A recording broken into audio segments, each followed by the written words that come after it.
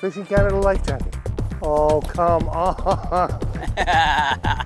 Let's go fishing, Pete. We'll get one there. I like to see the way Kevin's saying. He says, we'll get one there. He didn't say we're going to start there, we're going to go there. He said, we'll get one there, we'll get one there, and we'll get one there. That's confidence in a guide right there. Look at that. Always have a pair of gloves in your boat.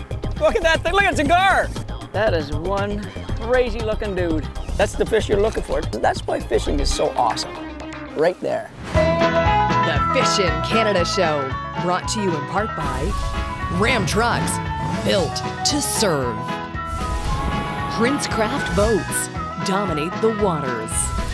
Garmin, plot your paradise, reel 'em in. And Ontario, Canada, in partnership with Destination Ontario.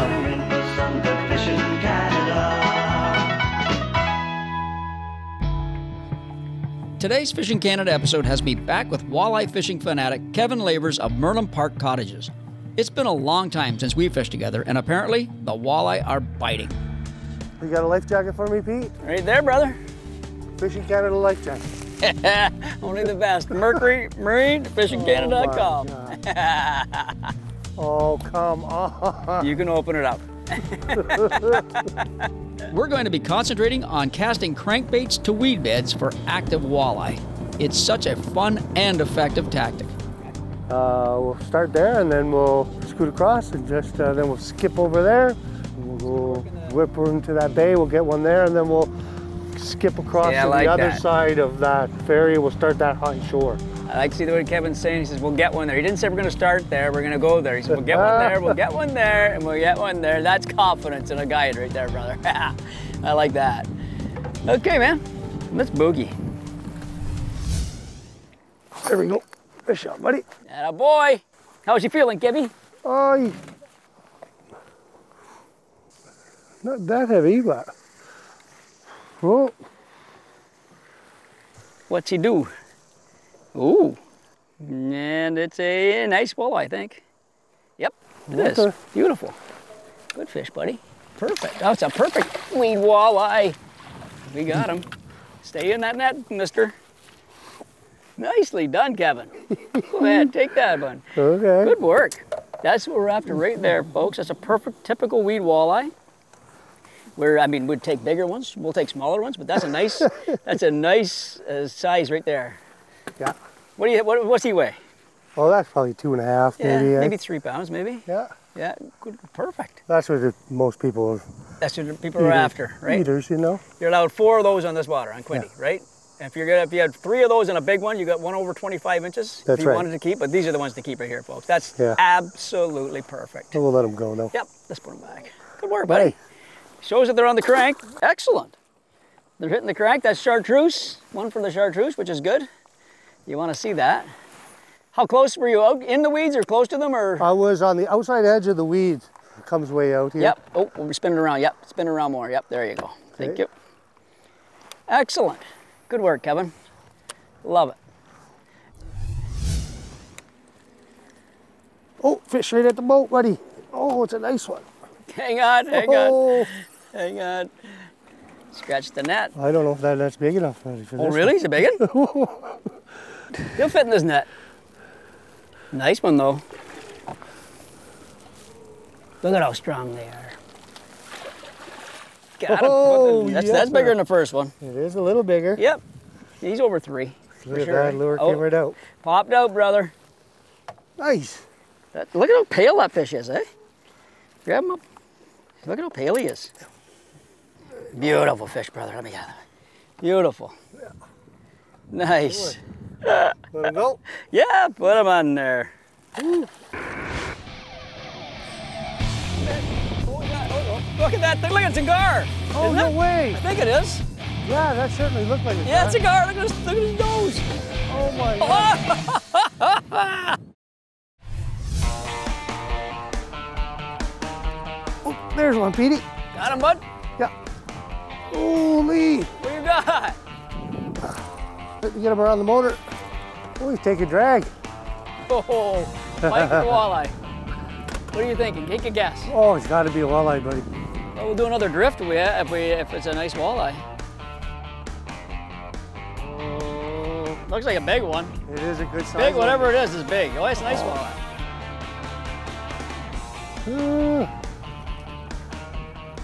That's a good one, Petey. Oh, that's a nice fish, buddy, that one. You can tell that when you pull and drag.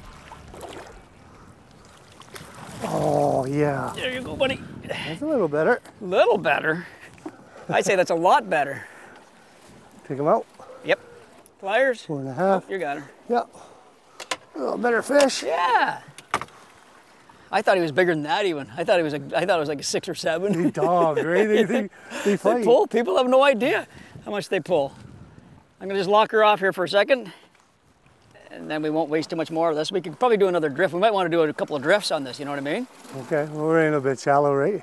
That's 7 feet. You got him in 7 feet. Yep. Right in the Put him weeds, back. buddy. Let him go. Yep. Yep. For sure. Beauty. See See you, pal. Woo. him shake it off. Oh yeah, look at, he'll go, boom, powered down. You go, see how slow, that's a typical walleye, he went down like this. But when they fight and when they strike, it's unreal, isn't it? Like the difference, they're so fast paced.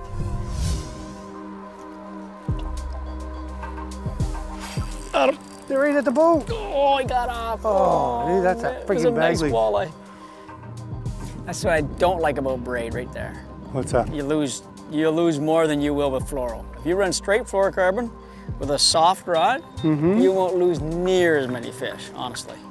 Because of the stretch? Just stretch and the shock absorber of the rod, everything is just, it just doesn't, right there I pulled that out of his mouth. I guarantee Just it. ripped, I yeah. pulled it, you know what I mean? The small hooks, big hook, doesn't matter. When they're destined, I mean, you're gonna lose fish on fluoro too, but straight fluoro, 12 pound, it's hard to beat all around for crankbaiting. It really is. Oh, look at that thing, look at it's a gar. Oh, no way. I think it is. Yeah, that certainly looked like a gar. Yeah, it's a gar, look at his nose. Oh my God, that's the first time I've ever had a gar on this spot. He hit it so different. Oh my God, look that's at a nice size one too. Look at this stupid thing. I want to do a show. I want to do a show on these guys on Quinte sometime. I knew that wasn't, I felt that wasn't a walleye. It just did not feel right. That's cool how they jump like that. Oh my God, look at at him. You're barely hooked on him, I can see that. Yeah, it's one little hook. Hit him, look at that. There he comes. Oh, snaky thing. If he gets off right now, I'd be happy. Because otherwise Kevin's got to grab him.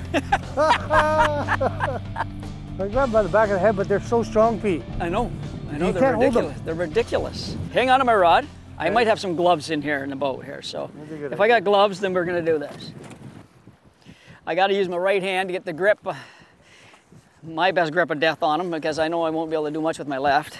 What the hell is that thing doing here? Usually they're way in the shallows. Like, Are they? Yeah? oh yeah. Turn them around. Yeah.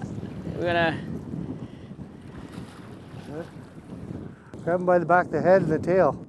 Well, that's what I'm thinking. Hold on. Okay, we'll give it a little pressure right there. I got it, yeah. And pull it towards the boat. Hang on, Pete. It's like going for a bull ride. Woo! I'll crawl along the boat to show the camera. Yeah, if you want to grab those pliers behind you there, Kevy. Okay. That is one crazy looking dude. That's a funny looking walleye you got there, Pete. That is my first gar on the Bay of Quinte, I will say that. And there's a lot of these fish here. I've never tried for them. I always said I wanted to try for them. Can you get that, Kevin? He's gonna squirm now. Oh, beautiful. Look at that, folks. Beautiful. And the gar king. I'm gonna put him back and watch him go. Gone. Gloves. Always have a pair of gloves in your boat in case you get slimy gar. Look at that. Oh, God, that's hideous. But it's pretty cool. That jump was awesome, eh? Those jumps that they do. This is crazy wind right here, folks. So, nice walleye. Yeah. Nice job, buddy.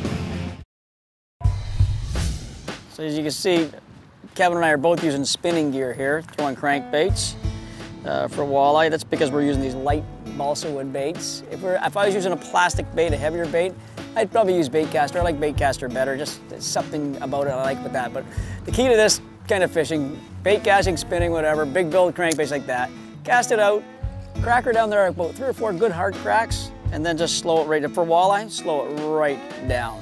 I mean, you want it to Kev puts a lot of pauses in his. He doesn't just kind of move like that, right? So you can do it with the reel handle, you can do it with the rod, do whatever, but you want to get it down quickly and then work it back slowly. And that's the key to these walleye especially. If your crankbait hits the weeds, all the better. If it hits the weeds, you kind of rip it, pop it.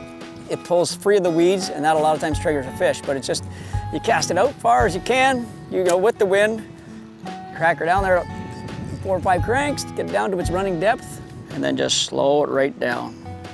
And you do that, and then stop it every now and then, little pull, little pause, little rod tip flick, you'll catch walleye on a crank.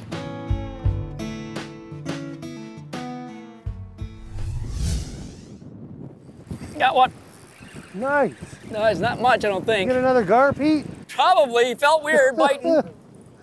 Yeah, he's pulling like a gar or something like that. Want me to go behind the boat and net him? No. There he's coming back now. It's a walleye, little guy, I think. Yep. That's a perfect eater right there. Should take him home. Oh. Good work, Kevin. That's a perfect size eater right there. That is a perfect eater right there. Beautiful little Bay of Quinte walleye. We're probably gonna get some more. Maybe by the end of the day we'll keep some to eat, so. Look at that, beautiful little fish. See you, bud. Gone. Got one? I do. Hey, they're here, buddy, I told you. We don't need to leave. I'm gonna lock it here, Kev. I'll lock it and see how that does. Hopefully it'll, and then this is crazy wind right here, folks, so. Nice, nice walleye. Yep. Let me get my extension going up. Buddy. Good job. Nice job, buddy. Hey. Beauty. That one's a little more golden. That's a good looking fish. Careful. Yeah. That's another thing about crankbait fishing, folks, is that you really got to be careful of the hooks because these walleye they can throw a hook into you quick, can't they? Another perfect, that's a good keeper. That's like the high side of the keepers right there. That's a perfect size for the upper side of keeping, eh? Yeah. You know what I mean? Nice. Beauty. Awesome, bud. So it's basically, this is just a weed bed off of a point. This point, Kevin's brought me over to this point. I used to fish largemouth bass. Me and Mikey Burris used to fish largemouth bass off this point sometimes. And you always know there's walleye here. It's just it's a known spot. There's just weeds off of it. And the wind blows like this. We're in 7 feet. We got them as close as 6 feet. You know, they don't dive down to 20 and 30 during the July and August all the time. So there's food here for them too, so.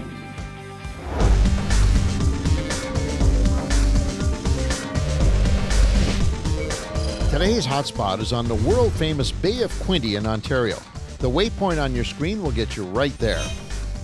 As you can see from today's show, it was all about fishing weed lines. Since the outside edge of the weed beds here usually run erratically and hardly ever in a perfectly straight line, casting is the most efficient way of presenting a bait. Try to get as close as you can to the weed edge. We like throwing floating crankbaits that dive around 8 to 12 feet deep and have a wide wobble when retrieved at a slow speed. As said in the episode, cast the crankbait out, reel it quickly to get it to the maximum running depth, and then slow down. If you feel a weed, rip the bait free with a hard, fast jerk of the rod. For more hot spots like this one, check out fishingcanada.com.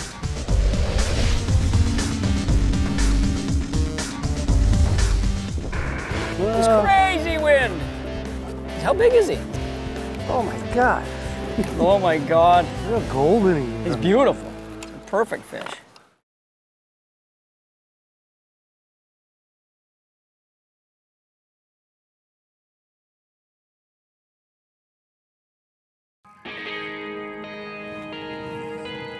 Yeah, look at him. I'm due for a sheep head right now.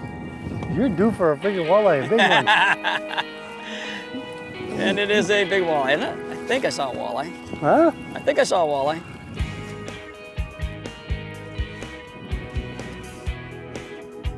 I'll bring him around to you. Here he comes. Oh, don't fly him out. So what I did there on this fish, I said, I'll get him out here, is Kev was saying to hit the edge of the weeds. I'll just lean that rod right there. Edge of the weeds, but I looked at the Garmin and I could see the screen. The edge of the weeds is right here. We're right on the edge, right? So I cast as hard as I could against the wind, saying, you know what, maybe there's a little edge or a break or something like that. and the fish hit. Like he was sitting right there. So yeah, so I just try to cast these baits that Kevin's using and I'm using are both balsa wood, very light, extremely light baits. So it makes them real hard to cast if anywhere except for with the wind. But I cast that one the best I could. You little rat. I hate when they do that. Hey, you think you got a hold of them, eh, Kev? Yeah, buddy. And then look at that gorgeous fish. He's going back. He's going back. I hate hurting a fish if I can help it, you know what I mean? So nice size though. That's perfect size right there. See you, pal? Oh yeah, watch. There he goes. So yeah, I looked at the weed edge. I thought something different. Why not try the edge?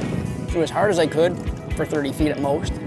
Cranked it down about halfway. That shows you how short a cast you can get them on too, right? Yeah. The crankbait goes down like this, starts to work back. He's almost ready to come up and he already hits it. So sometimes you just make these crazy casts out there, wild casts or different casts, and it works. Thanks, buddy. Oh, right by the boat, Kev. I just go. He just cracked it right on the boat. I think it's a walleye. It's a dog and like a walleye, yep. Is it a walleye? Yep. No, it isn't, is it? Yes, it is. Yeah. Good eyeballs. Do you now you're gonna need pliers on him, you think, or? Well, I don't think so. I got the net. There you go. Beautiful. That's a good little eater too, eh? Oh, show that sideways right there to the camera. That is perfect. Look at that. It's funny, we're catching these fish too, and Kevin says, okay, I got a weed bed coming up, I got a weed clump coming up, I got something coming up here. We catch a fish every time he says that. That's the advantage of fishing with a guide. They have everyday experience out here when you can get once a year, twice a year, something like that. Like I fished the Bay of Quinte all my life, but I haven't fished this area of the Bay of Quinte hardly at all.